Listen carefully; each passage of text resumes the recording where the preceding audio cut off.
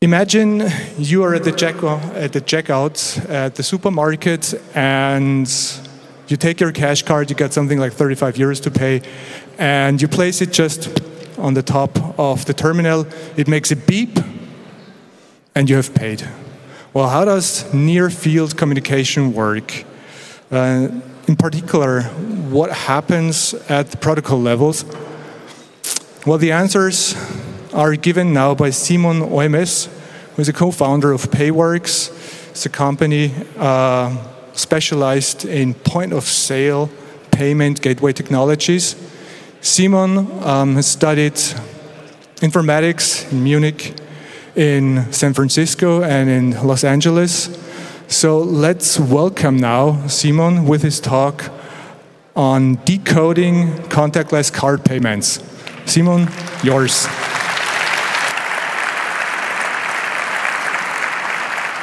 Well, thanks a lot. And yeah, what a crowd. Welcome, everybody. Thanks for joining tonight.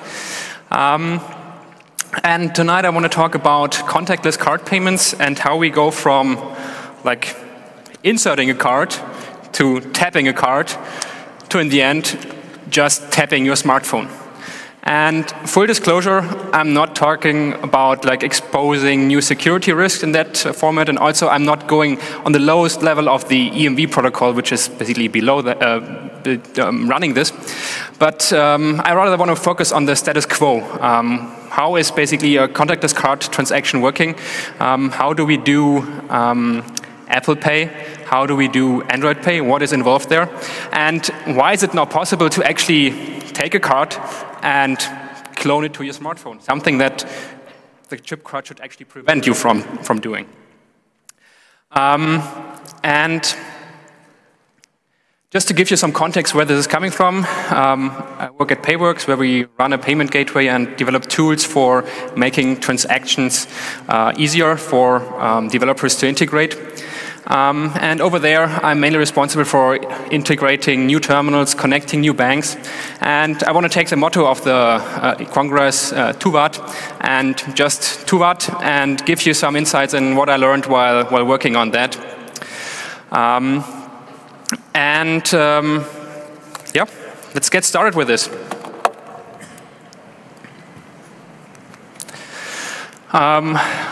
Probably everybody here in the room has heard about contactless payments and has used it, maybe, maybe not.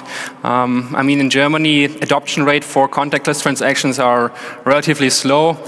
First of all, you get a new card from your bank or your credit card company, and even if you have that, you still need a terminal which is actually able to handle contactless transactions. And if you then finally do a contactless transaction, the cashier is looking at you very curiously and saying, well, this is not happening. That's not how it worked basically before. And in the end, you get your goods, but there are always some surprises waiting for you. And what we are looking at tonight is basically, first of all, what makes a contactless transaction? The blueprint, what stages do we go through? Then we need to discuss ways of actually converting your smartphone into emulating or simulating a contactless card. In addition to that, I want to talk a little bit about making payments a little bit more secure at the point of sale, or on the e-commerce side in general, where we talk about tokenization. And then we have all the information that we need to actually look into Apple Pay and Android Pay. And in the end, I just want to give a quick look out on how I could envision the next steps when it comes to contactless transactions and transactions at the point of sale in general. So, looking at contactless transactions, this is a relatively new technology, and you might think, well, somebody came up with something new that was basically state-of-the-art. But if you look at the underlying protocols, you will see that this just brings EMV transactions, that's the protocol or the workflows that are used for contactless, for the traditional chip cards, to the contactless level. So you basically take what you have and put basically NFC on it, and that's it. And because I'm not going into too much detail when it comes to the contactless transaction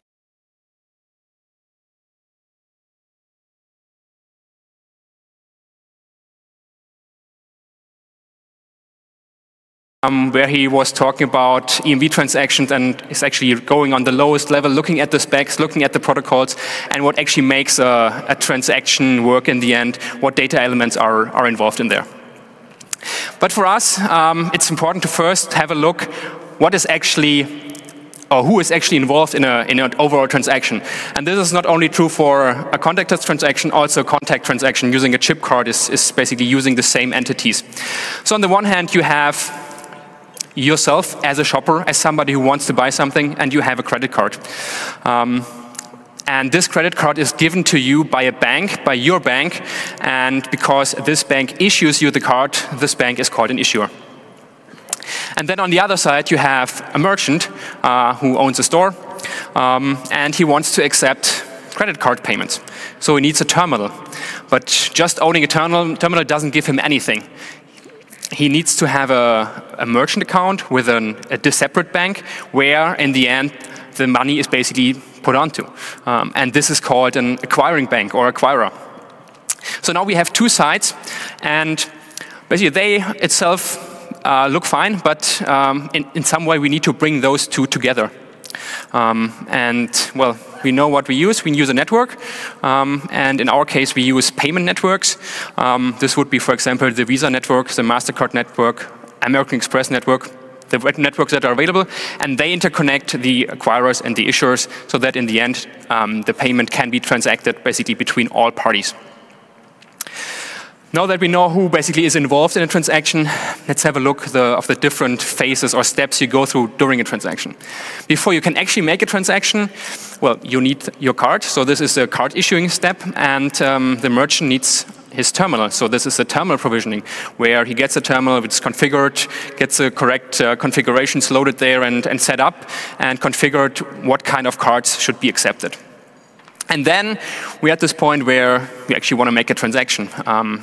And there you basically go through three distinct phases. So you have the phase where you basically tap your card to the terminal. Then you have a phase where the terminal is doing some internal stuff, evaluating what the data that it actually received. And most likely after that, it will go in a phase where it basically goes online, uses the network, talks to the issuer of your card to check if you actually have funds on your account and if this transaction is genuine and should be actually approved. And after that, we have a separate phase, which is not that important for us, which is the transaction settlement. So this, in the end, makes sure that actually money moves from one account to the other. We're going to basically focus on the three highlighted here. So imagine you go into a store and want to pay with your card. The first thing is that on the terminal, the amount is basically shown, and you, as a shopper, go there and tap your card on the terminal. And the terminal in this phase basically sees, okay, well, I have a contactless card in my proximity, and I have a basic idea what kind of card is this. So is this a Visa card? Is this a MasterCard? Is this an Amex card, JCB? You name it. And as a first thing, before actually continuing with the transaction, it activates a special kernel. And what a kernel is an implementation of a payment workflow that is specified by the schemes. So Visa mandates a different workflow, how the card and terminal should interact as part of a contactless transaction than MasterCard, for example. All this was easier during a normal chip transaction because there was only one kernel. Now we have 7 or 8 kernels, and each payment scheme has its own kernel. And after the correct kernel has been loaded and activated, the kernel now drives the transactions between the card and the terminal. And the next phase is then the data exchange phase, where the terminal asks the card for some data to be given out in order to complete a transaction. And what this normally includes is, first of all, the account data. That's the credit card number, expiry date, information like that, which is crucial for actually routing the transaction to the correct bank and making the transaction work in the end. You get a signature on specific data elements that the card generates, and which allows the terminal to check if the card is an actual payment card. And the card also generates a cryptogram that's, in the end, a cryptographic hash that allows the issuer, in the end, to verify that the transaction is genuine and that it's like a recent transaction, not a replay, for example. And all of this basically just happens between the card and the terminal at this point. After that, you can remove your card, and that's also one of the big differences already. If you would do a contact transaction with a chip, the chip card needs to be in the terminal until the complete transaction is done. Here you can already remove it, and you don't accidentally wiggle with it and trigger an abort. So this actually provides some more usability features also. Next phase we're looking at is then what's happening on the terminal, and at this point only the terminal is doing something. And first of all, it checks if this card should be accepted at this location. Could be that the card should only be used domestically in a country, but it's not the country of the merchant. It could be that this card is an ATM card and shouldn't be used at a retail location, for example. And those things are basically checked first. As a second step, the terminal is verifying the authenticity of the data it received from the card. And for that, there is a public key infrastructure in place. At the top, there is a root CA from the payment schemes. And below that, we have a CA from the actual issuer of the card. And then we have certificates which were put on the card itself. And basically, as reading data, it got this kind of signed data, and using public key infrastructure, the terminal can actually check if the signature that was created by the private key on the card was provided or created by an entity which at some point was signed by the root CA. And then, as a last step, there is this phase of a customer verification. You probably all know this. You go in the supermarket, pay for a couple of things, and in the end, you're asked for a signature or a PIN. New with contactless transaction is that if you're below a certain limit, you're not asked for anything. But nevertheless, you are going through this phase. And most likely, especially with contactless transactions, at the end, the terminal decides, well, I should go online and check if this account is actually valid, has the funds that I want to get from it. And then the terminal starts like a chain of transactions or of hops. And the terminal sends the data, including the account data and this cryptogram, to the actual acquiring bank. And from there, the acquiring bank sends it to the global payment network. And based on the first digits of your credit card, the payment networks know what the actual issuer is, because every issuer has assigned a specific number range. And then in the end, the issuer receives this kind of data, sees the cryptogram, and basically is able to verify that this is a genuine transaction made with the card that it says it is, and checks if the funds are available, and then hopefully approves the transactions in the end. And then this basically goes from the lowest end back to the terminal. It shows approved, and in the end you get your goods and can leave.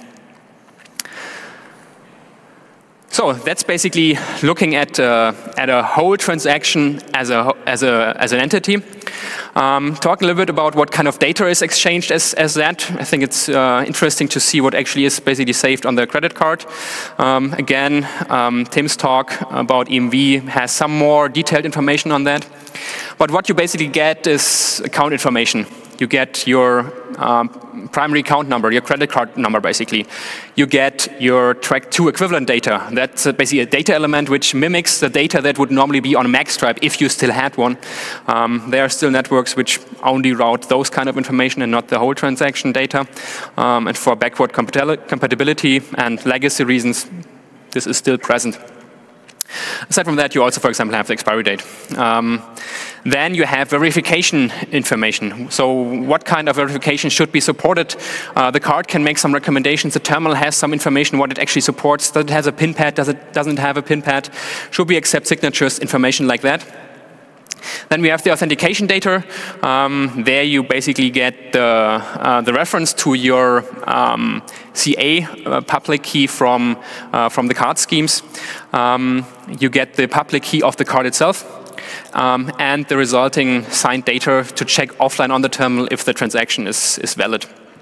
And then you have the authorization data, which is, aside from the card information, the amount and currency, which is crucial. In the end, you want to get basically a specific amount during the transaction.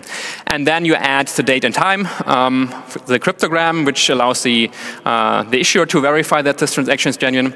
And basically, that's basically the information that's used during a transaction.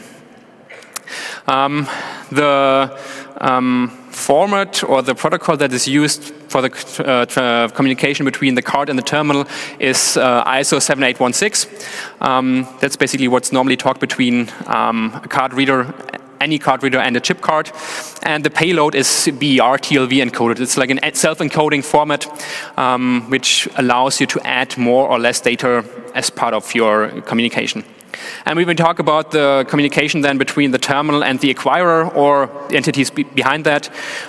You have mostly an ISO variant of ISO 8583, especially with the acquirers, but also banking networks use this. And that's a bitmap-based format, which has very weird bitmap combinations and is a pain to debug if you want to send a valid message there.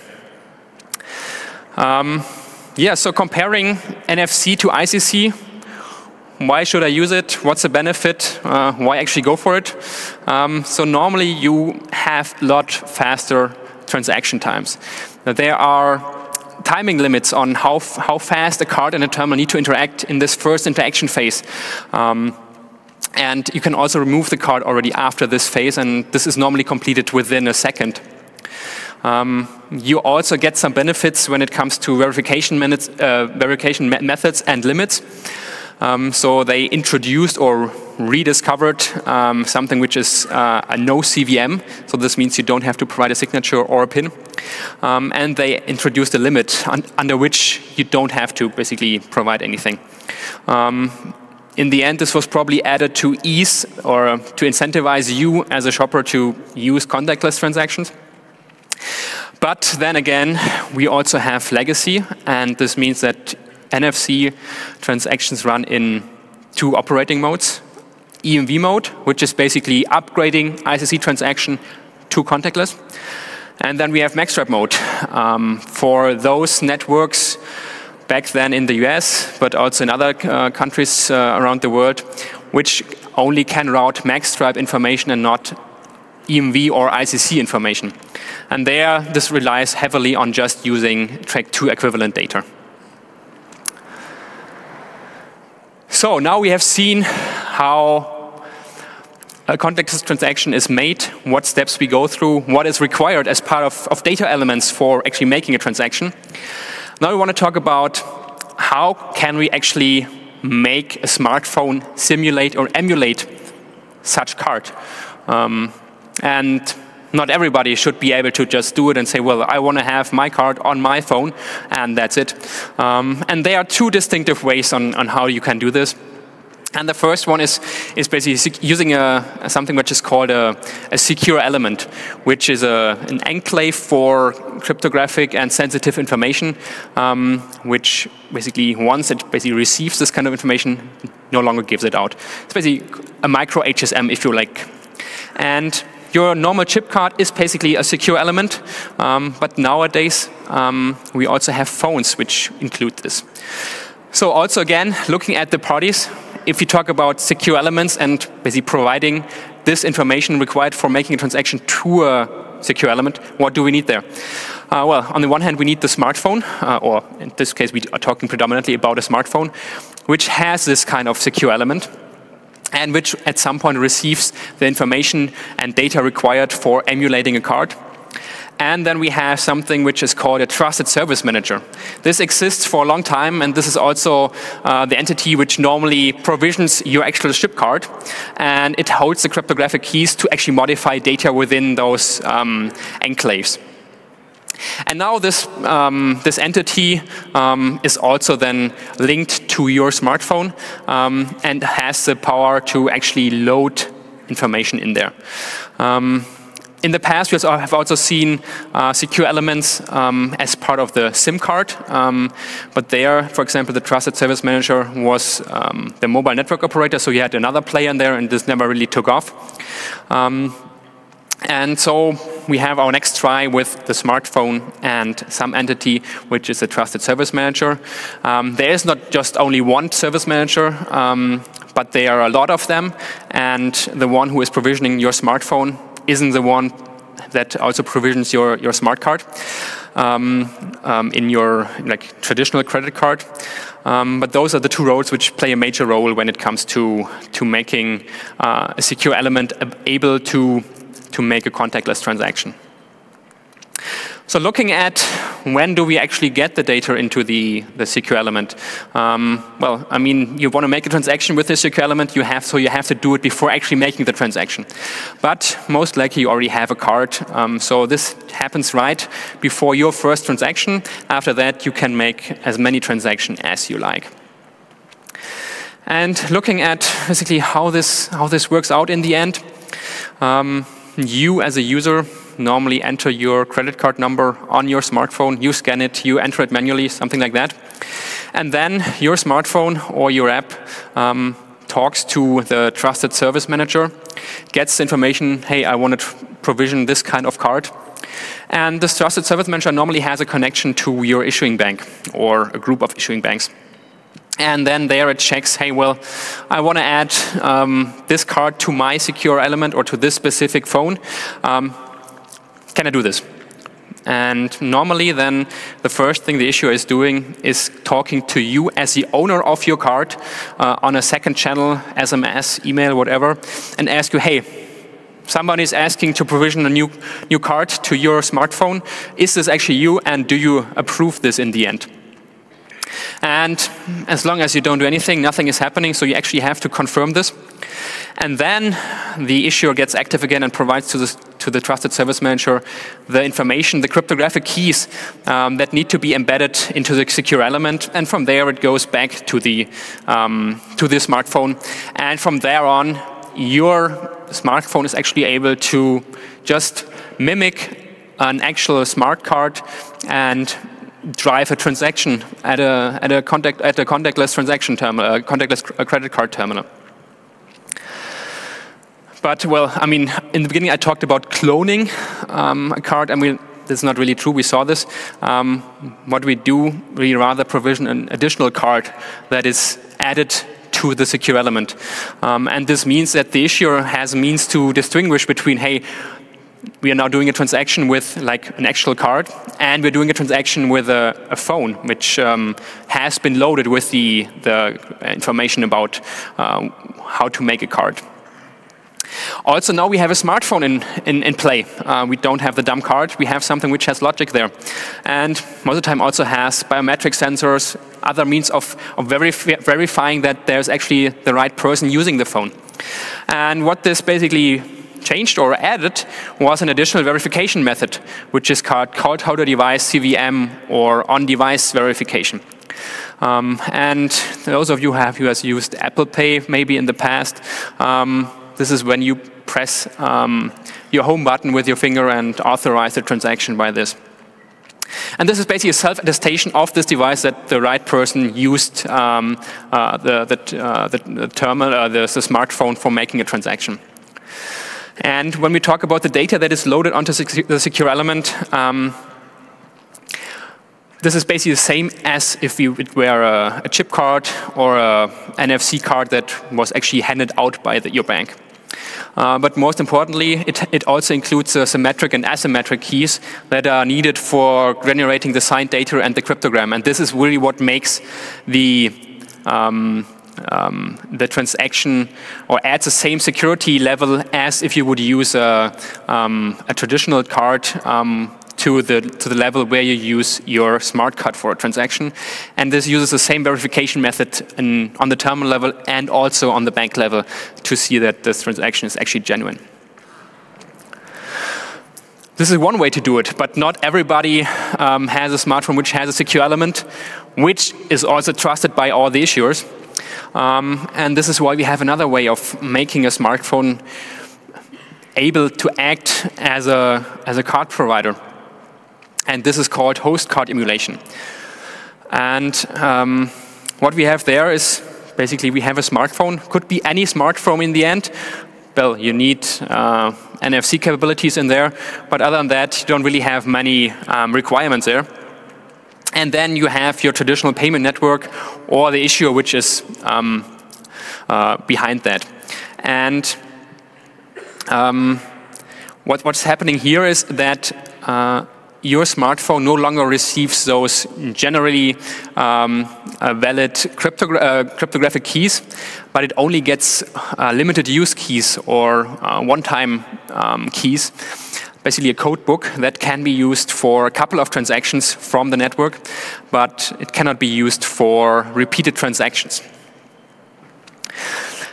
Same as with the secure element, you want to make a transaction with your newly provided information. So this host card emulation provisioning also needs to happen before actually making the transaction. But in addition to that, or in contrast to the secure element, you only get information that you can use a couple of times. So you need to have a constant network connection in order to make repeated transactions. And if you also look at basically how this works out in the end, you again enter your credit card information on your smartphone, you scan it, whatever. This then directly goes to the payment networks, so there is no trusted service manager involved there. Then depending on the solution you're using, either the payment networks themselves generate those one-time keys that can be used for making a transaction, or this is also forwarded then again to the issuer, to the one who actually gave you your card, and they are then generating those limited keys, and they are then basically handed up again to your phone. But the data that you receive isn't really stored in a secure element. It's stored within your application data. So comparing those two methods, HCE versus SE provisioning. One of the benefits of HCE is that you don't need a totally secure environment. But if you have it, you can still use it. So you can also put your one-time keys into a secure element, for example. And normally with HCE, you only get limited use crypto keys, which are then stored within the app, and which need to be renewed every now and then. And this is also then the catch here. Well, what happens if your smartphone doesn't have any cell reception and you want to make a couple of transactions? Well, after you have used your a limited number of keys to basically create the cryptograms for a transaction, you're out of keys. So at least every once in a while, you need to make network connectivity to refresh the number of keys that you have available. And you can also see that HCE is receiving a big push from the industry. So actually, the payment schemes, the payment networks themselves provide SDKs for app developers to add this into their applications, which abstract away the network communication, which gives predefined interfaces that you can use for making the transaction. And which basically is, I mean, if you look at it from their side, every transaction that is made through one of their networks makes them money, so they want to basically bring more people onto that. And here they actually have an influence. A secure element they cannot modify, but they can bring other app developers to use HCE for their transactions. Well, now we know how we can get data on a terminal and act on a credit card, on a smartphone. And well, now we have this data on there, and it can simulate now an actual card. But, well, in the end, I don't want to have my credit card data lying around in some kind of application written by some app developer, or maybe not even by a bank. I mean, we have seen what this would result in. So there's another thing that was recently introduced, which is account data tokenization. And what this does is basically it replaces your credit card number with a token equivalent. This is basically same format, same length, again for legacy reasons probably, and this can be used interchangeably with your actual credit card number. And this is something that can then be stored within your app. Well, new features, new players. We have now a token service provider. That's a service which stores mappings between tokens and the actual card number, and provides interfaces to adding new ones and to converting from one to the other. And then you have the token requester, which actually requests new tokens from the service provider, or asks it to basically translate from one format to the other. Luckily, this happens in the same phase as if we would do HHC or SE provisioning. So you also want to basically convert your credit card number to a token before you actually do a transaction. And what this then looks like is that you have your phone, which knows about your credit card that you want to use. This then goes to the token requester, which, for example, could be Apple, could be Google.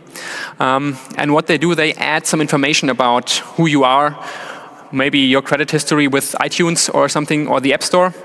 And they then talk to a token service provider and provide them with the card number and basic information how they know you. And they then talk to the payment networks. And from there, it goes into the issuer, and the issuer can say, well, okay, this account is existing, is valid, and it's okay to add it as a token, basically. And then this okay on the account goes back to the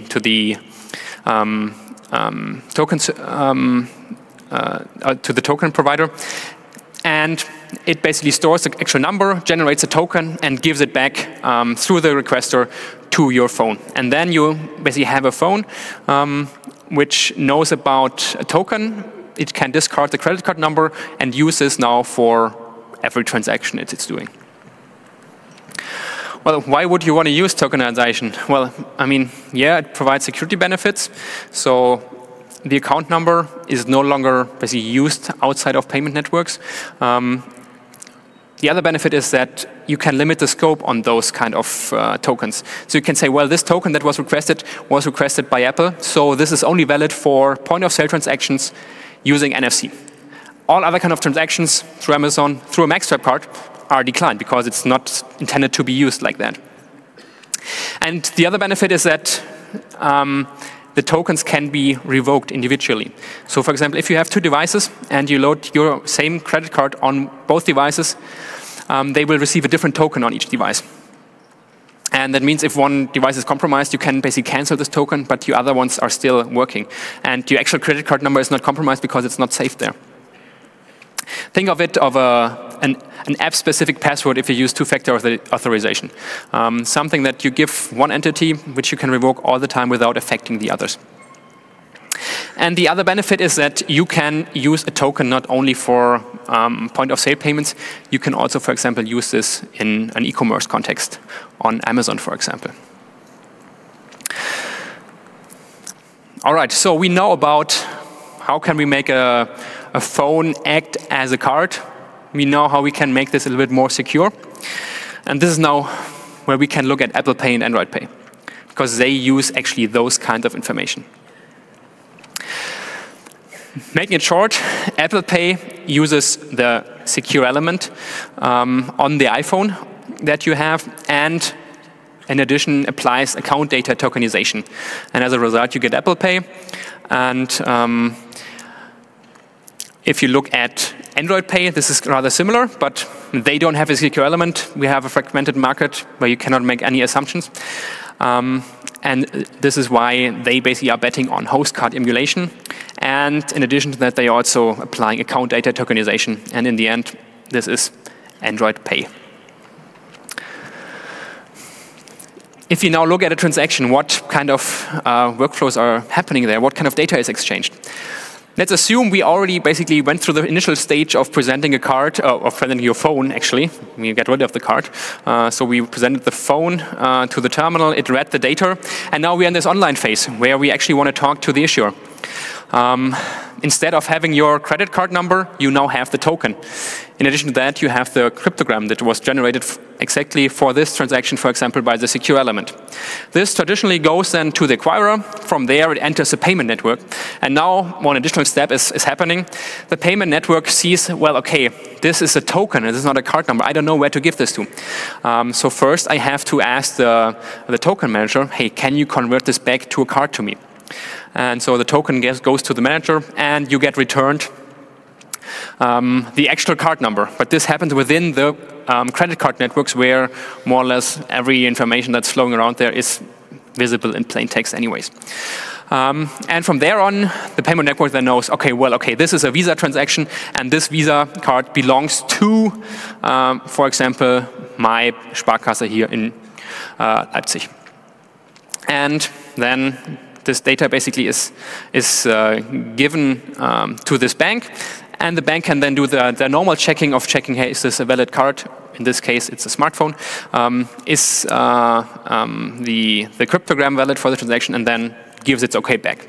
And that's basically what makes a transaction when using HCE or a secure element, in particular Apple Pay or Android Pay. In this scenario, Google or Apple would play the role, or would play no role in this, because as soon as the data elements are provisioned, they are more or less out of the transaction, and they also then no longer see the actual card data. So now we have seen, okay, Apple Pay, Android Pay, it adds a different security. What's happening after that? Well, first of all, especially in Germany, I want to actually be able to use Apple Pay. I envy my friends in the US, which use this on a daily basis. I'm still sitting here. I can now use GiroPay, but, well, this is not helping me. But if you look around, there are other things happening. There's something which is called issuer grade HCE. The issuers saw that, well, we don't really need a token manager in the workflow. I mean, I can actually now give out tokens to my customers via my own app.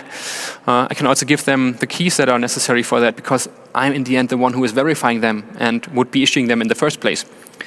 And this also enables those issuers to give out cards, but cardless, just provisioning a card to your actual phone without sending you a physical card. We have also seen alternative payment methods. I mean, traditionally banks are slow to adapt to new technologies, and then there were other players which basically came in. For example, especially in the Asia region, we have new ways of making a transaction which removes the card and the terminal altogether, and then we end up with Alipay or WeChat Pay, which just uses a QR code on the phone and an application on the phone of the merchant to make a transaction. And another thing, well, I mean, legacy for the win. Those are big networks. This enables you to actually use your card in Germany, in Spain, in Mexico, in the US, in Iceland. This will not change overnight. There are too many parties involved, and everyone has their own agenda there. So probably in the next years, we see alternative payment methods, but we'll always see credit card terminals, credit cards, and smartphones acting as credit cards. And to finish with a personal touch, I work in this area. Yes, I know it's a very slow progressing area. It uses a lot of legacy code, but in the end, this is the best playing field for you to actually improve something, to find new areas where you want to improve, and this is actually why I got into this. And with that, I want to thank everybody, and thank you.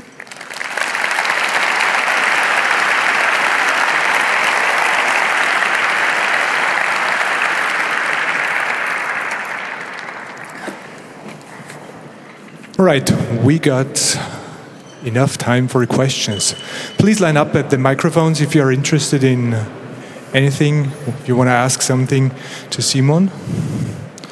Do we have an internet question?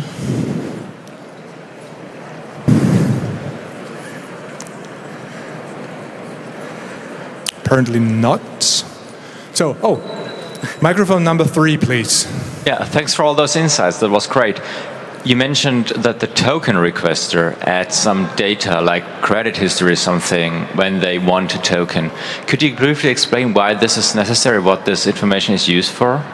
Well, in the end, this information, well, for example, if you talk about Apple Pay, let's use this as a combination. Apple has a history of if you're actually a recent user of this card, if you have used it for a long time, how credible you are. And this is just used for making sure that a second card is issued to the right person.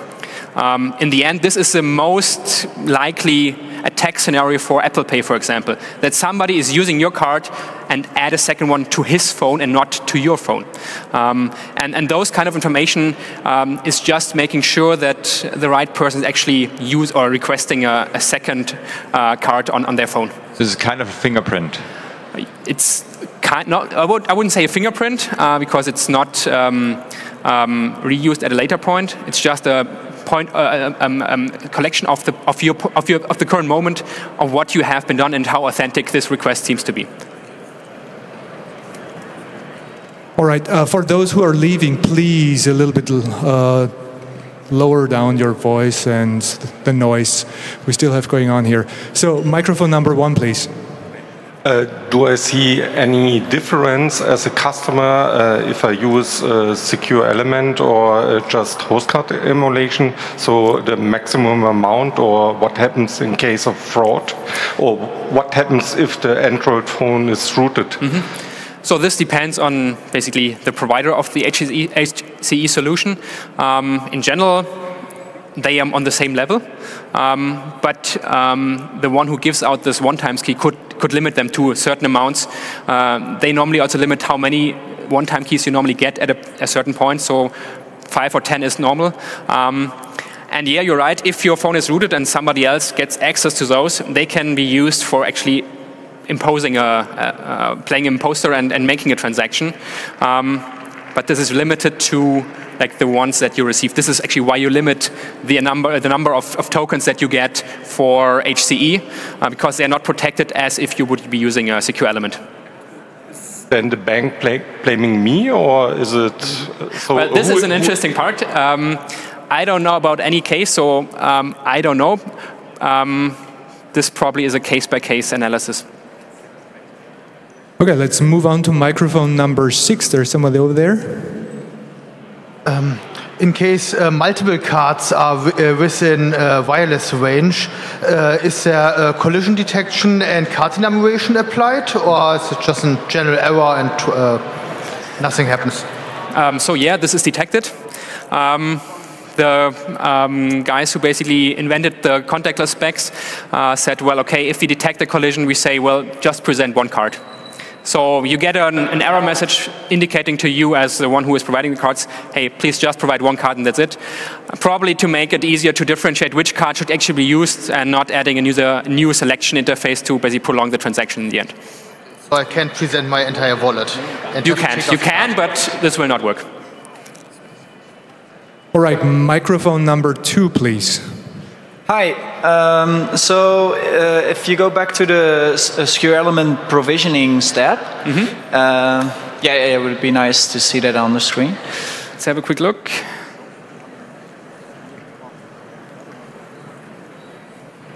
Yeah. So the bottom 2 lines is that's basically a blob holding the secret keys, right? So what the issuer gives back to the trusted service manager and then to the secure element is basically a standardized blob, if you want, which holds like the private crypto keys for the asymmetric and symmetric encryption.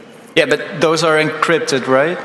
Well, kinda, yes. So they are encrypted by or between the issuer and the service provider, and then from there to the phone. So it's not like you just apply TLS there or something, but it's actually they have shared keys which encrypt this on both sides. So only the service provider can do this? Yes. And only the service provider has the knowledge about how the secure element can be provisioned and the keys for actually changing data in there. Yeah. So, and who is that?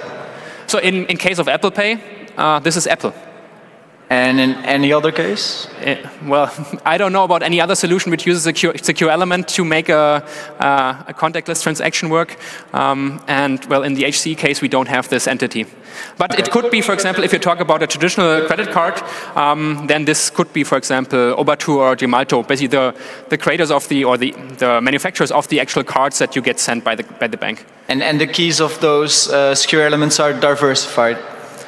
Yes, so there's not one provider who has every key, but basically there are a couple of entities which then have their own access to their cards, basically. Yeah, so what I mean is Let's go on to the next question. I mean, this is a dialogue. I'm sorry, that's a little bit too much.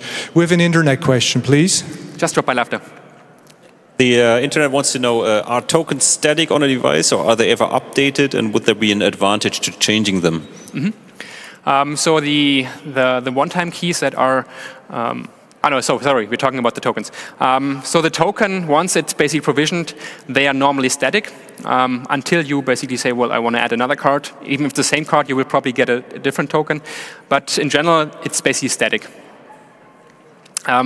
Yes, there would be a benefit in changing this regularly, just removing fingerprinting options there. But I think the major benefit of actually having this kind of option is that you can hide your actual credit card number. And this, I think, was the primary focus on there.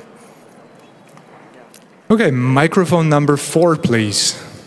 You were talking about payment networks like MasterCard and Visa. Is the same technology used for contactless payment cards known as Girocard in Germany? Or is this completely different? It's similar. I mean, the Girocard has its own kernel, which should be running on the terminal. And you don't have this global payment network, if you will, but you have like a local German network, which is connected to different service providers.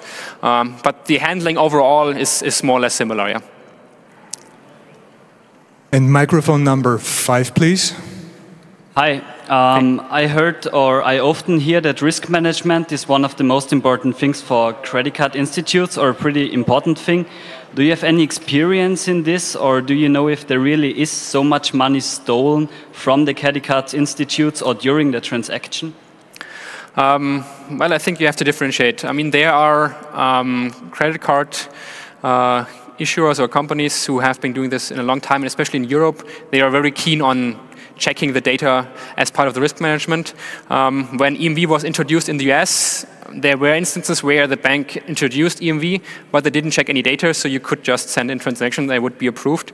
So yes, this happens from time to time, but if the correct checking is implemented, then this is very hard. Okay, let's get back to microphone number 3. Hello. I think you forgot to mention another alternative. You can pay with the phone, or nearly pay with the phone, because some banks are also issuing near the card the near-field communication sticker that you can just put on the back of the phone, and it works even when you don't have the signal. Isn't that the easiest way? Well, this works. And yes, you're right. This is also one of the options that you can use. In that case, you doesn't even necessarily need a phone. You can stick this to anything. And true, this is like a key fob or something that you carry around with you. This also works. This has been tried in Germany, for example. The network operators, T-Mobile and so on, have tried this, but it didn't reach critical mass and never took off, and then they buried it. I guess this is now the next try of getting it to the masses. In my country, in Slovenia, that's released by the bank, and you can pay with it. Well, this is just an alternative then to actual credit card, yes. Okay, number 1 microphone, please. Okay, so when I got one of the last cards a couple of years ago, before the first time that I could pay contactless, I had to pay with a contact. I had to insert the card. Is there a technical reason for that? In general, no. I think this is just checking that everything is okay and that the account is still available. Otherwise, you could, for example, use this card for below contactless limits without needing any PIN or anything else. I think this is just a first risk check, but there is no technical reason for it. Okay, thanks. And microphone number 6, please. When using host card emulation, how do the limited use keys get updated? Does that require card auto interaction? Does it happen automatically? So this normally happens behind the scenes. So you as a user of the smartphone don't see this. This happens basically asynchronously in the background. And whenever the phone sees, well, or the application sees, well, I'm running out of keys, it refreshes them. Let's go to microphone 2, please. Hi. Could you elaborate a bit on why the banks are pushing more for host card emulation than SE? I understand why Google uses host card emulation, but the banks are a pretty powerful entity and could basically put their weight behind forcing manufacturers to use SEs. Why don't they? So from what I understand, yes, they couldn't put more force on that, but in the end you also need manufacturers who want to support it. And if you're looking, for example, at Android, it's pretty fragmented. There might be one manufacturer who adds a secret element to their phone, but, well, first of all, you need to basically be able to cater then for markets and sell it in markets. So me here in Germany, it doesn't help me if a Chinese maker is adding this to his smartphone. And I'm also not so sure how much I would trust this implementation. So a secure element is basically has the same capabilities of a card. So you really need a trusted entity in there. And this is, I think, why the issuers basically focus more on host card emulation, because they can actually influence it. They don't have any external requirements of some manufacturer adding some stuff there. For example, with Android, they just need a recent handset with, I think, Android 4 Plus, and then they're more or less good to go. Thanks. All right. Any questions from the internet? Nope. Okay, let's go on to microphone number 4, please. Thank you for the great talk. I wonder if there are any liability changes when these new workflows with mobile payments arrived, like secure element and host card emulation.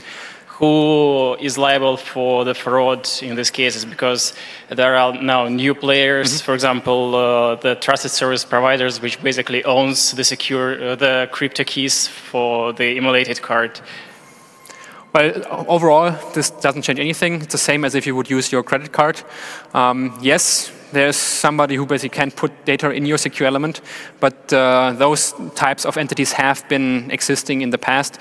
The ones who basically provisioned your own actual physical card, and they undergo the same certifications, or I don't know how you want to call this, like the same requirements in order to become one when it comes to securing your data.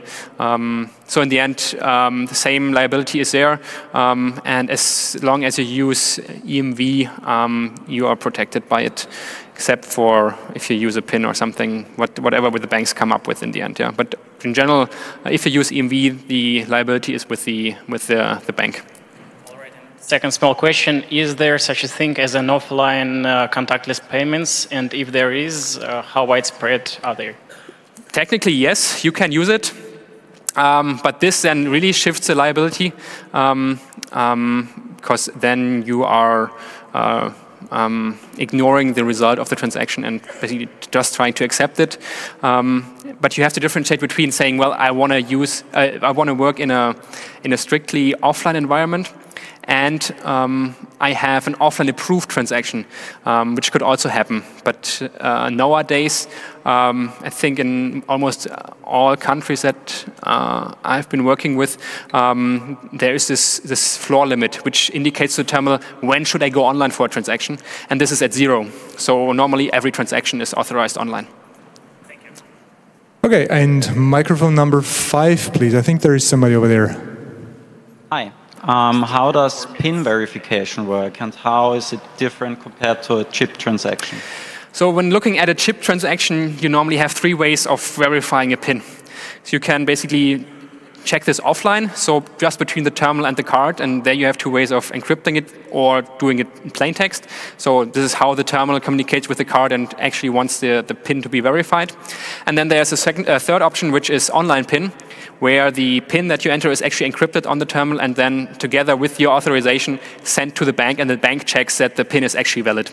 And when we're talking about contactless transactions, then only the third option is actually available. So if you use a PIN for contactless transaction, this always goes to the issuer for checking, because there is no card anymore for verifying the PIN offline. And microphone number 3, please. My question would be about Apple Pay in Germany. Banks in Germany seem to be reluctant to accept it and implement it. One reason seems to be that they have to give up a little share of the fee transaction, transaction fee they receive. So my question would be, how does Apple know about the transaction, and which data is sent to Apple when I pay with the phone? So I don't want them to be involved too much. Yes, and in the end, they actually aren't. Well, in order to basically be able to use Apple Pay on your phone, your issuer needs to participate in this charade of provisioning a card. And this also then means that they enter an agreement that a percentage of every transaction is basically paid out to Apple. And this happens basically independently of making the transaction. So the issuers are aggregating basically the transactions and then basically providing Apple with information of how much they get. There is no direct feedback as part of every transaction to Apple that, well, I made a transaction about this and this means that you get that. So this is like a trusting contractual agreement between the issuer and Apple. And microphone number 1, please. I also worry about transaction privacy, and is this any different with Android Pay? Do they get any transaction data? So this is kind of similar. Also there, in general, Google doesn't get any transaction data. They have access to the same elements that you have as part of a transaction. But after you apply the tokenization, you also just have your replaced account number. In theory, they could do more. To be honest, I don't know 100% what they actually store and what is basically transferred as part of a transaction. But I would assume that this is similar to what Apple does, because this is a highly sensitive topic. And if there's any wrongdoing there, then this would create a real shitstorm. Yeah. Okay, we're good in time. There's one more question left, as it looks like. Please, microphone 4. Hello, thanks for the great talk. But I think you missed something. Okay. Yeah, and maybe I missed it, but you never mentioned number 26 with this QR code paying. Well, I would say that's basically similar to the alternative payment methods which basically come up. And this is a way where you no longer need a card, actually. You just need your smartphone to display a QR code. And this is then scanned at the cashier system. And this basically includes information of making the transaction. Yeah? Yes, you're right. This is a valid way of doing this, for example, in Germany. But I wanted to focus on actually making like cloning or making card payments with your smartphone as a replacement for a normal credit card. So this is why I didn't focus on that. Okay, thank you. Okay, thank you very much, Simon. Apologies again for the small delay. Thanks a lot. Yeah.